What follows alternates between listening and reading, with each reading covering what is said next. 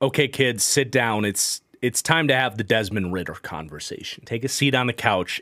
Let me tell you, he can't play. He's not an NFL starting quarterback. He's just not. It's time to move on from Desmond Ridder. He's inaccurate.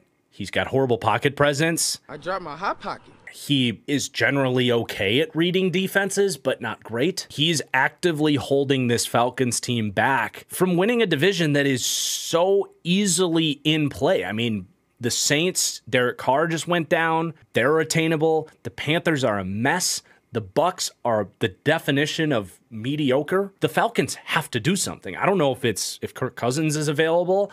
I don't care what they do. It can't be Desmond Ridder. He's horrible. I think outside of Zach Wilson right now, he's the worst quarterback in the NFL. And maybe Fields. I don't know. It's unwatchable right now. Watching him try to play quarterback for this team.